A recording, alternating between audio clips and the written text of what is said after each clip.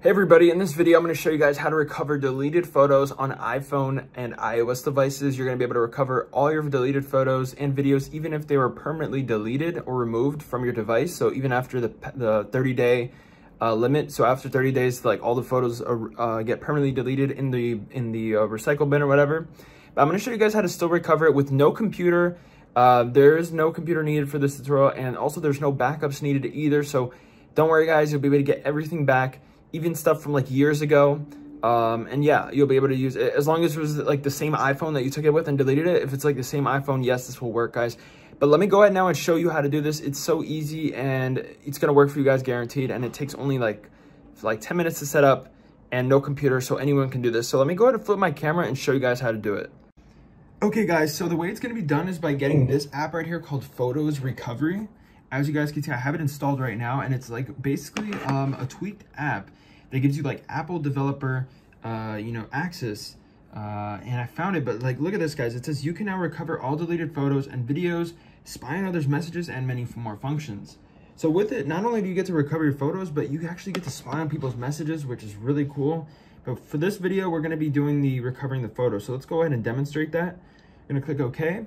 And you're gonna see it says no photos or videos. Like if you deleted everything, you have no photos or videos at all, like me, you're gonna see this button pop up right here that says recover.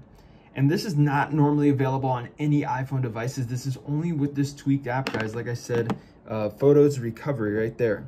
And I'm just showcasing it to you, and then I'll show you guys how to get it. But you click recover, and it's gonna go ahead and recover all the deleted photos and videos that have been permanently deleted. And as you guys can see, it's a success. 1,573 photos have been found, and 218 videos have been found and successfully recovered. Like, look at that, guys. This is literally insane. So it found so many. We're gonna click OK, and there you guys have it. All my photos are back. Yes, that is Blade. If any of you guys are drainers, let me know in the comments below. But that's pretty funny. You got Echo 2K there. Anyways, guys, some fluffy friends. Anyways, guys, yeah, like it literally recovered everything on my phone. And we were able to get all of our photos back and videos, which is amazing. And normally you would have to spend a lot of money to even be able to get like some of your photos back. And usually that's like recent ones. This one, it goes back all the way in time and gets everything. So how exactly do we get this Photos Recovery app on iPhone? Well, it's quite simple, guys. Before we can actually get it though, you have to make sure that your device is compatible with the download.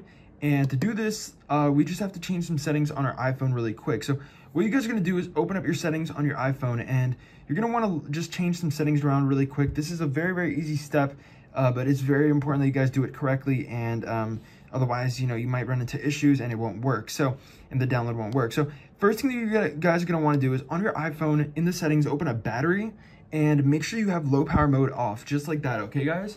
So super, super important, make sure you have low power mode off. And then once you guys have done that, we're gonna exit from there, and now we're gonna go into general. And then in general, you guys are gonna wanna scroll down a bit, and then you're gonna see background app refresh. And you're gonna wanna make sure you guys have this turned on to either Wi-Fi or Wi-Fi and cellular data. And then once you guys have done that, so yeah guys, make sure background app refresh is turned on to either Wi-Fi or Wi-Fi and cellular data. And then once you guys have done that, you're gonna exit from background app refresh and now go over to about, and make sure your software version on your iPhone is above iOS 11. Otherwise the download won't work. And then once you guys have done that, you're gonna wanna go down here to App Store, or actually not App Store, go down here to Safari. Where is it? It should be here somewhere.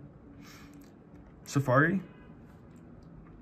And you're gonna wanna look for, here it is, block all cookies, make sure that's off.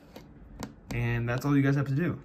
And now we're actually ready to get this Photos Recovery app. So how exactly do we get the Photos Recovery app, guys? This is the name of it, Photos Recovery. How exactly do we get it? Well, it's actually quite simple. All you guys have to do is go on right over here.